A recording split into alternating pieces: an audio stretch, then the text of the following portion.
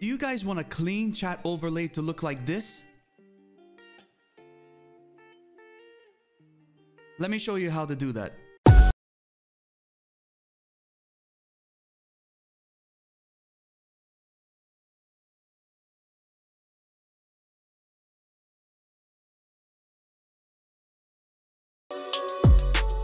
Before we get into the video, guys, let me just say my name is Taikai. I'm a variety streamer and I stream every Tuesday, Thursday, and Saturday at 7 p.m. Central European time over on Twitch. Come check out the channel, and if you have any questions related to content creation or anything like that, my DMs are open anytime to answer you. Let me show you how to get this clean chat overlay with the user icons with it. So the first thing you guys are going to want to do is head over to pixelchat.tv. And here you'll have the homepage for Pixel Chat. Over here, you can see I have an active overlay, which is the Pixel Chat, but I'm going to show you how to make a new one as well. So go over here to overlays. You want to go up here to create new overlay, and you want to select chat over here.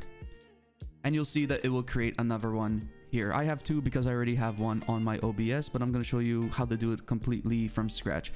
So once you get this over here, you're going to have to go into edit and edit it however you wish. So for example, we have animation here. I choose not to fade out my messages. I kind of like them to stay there for all time.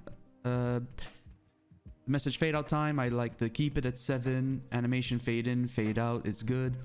The style, I like to show the user icons. There's just something unique about it, and this is mainly the reason why I believe this chat is superior than all the other chat bots or chat functions that you see out there.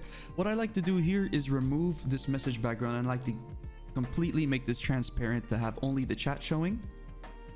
We can make the font anything you wish, as long as it's installed into your computer. I usually choose a Montserrat. Gives a nice font there. I like this more than anything, really. You can make the chat box corner rounding if you enable this, and you can just play around with the settings. Once you get everything the way you like it, for me this is okay.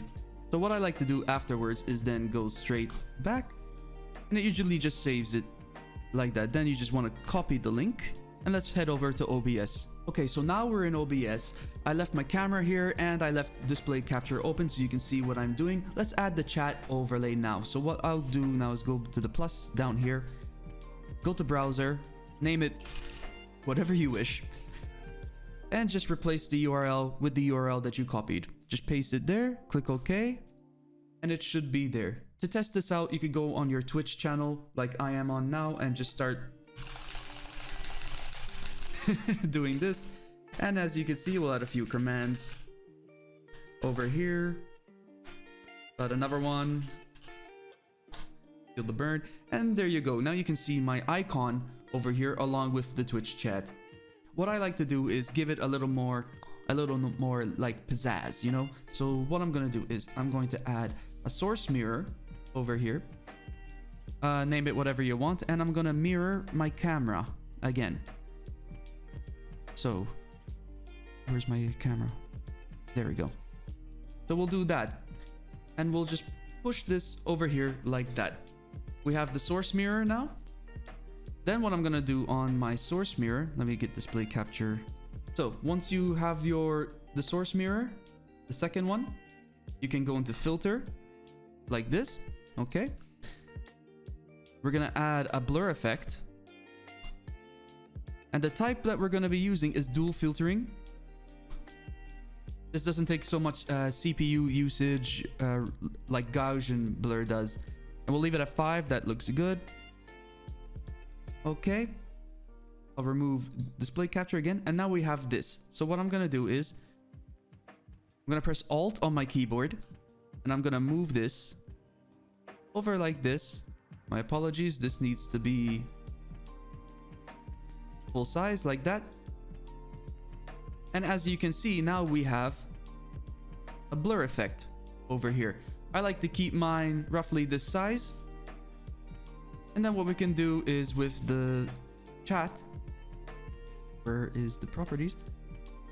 we can start shaping it to that to the blurriness over there. So let's say, what is this, 400 by, I'm just guessing here, 900.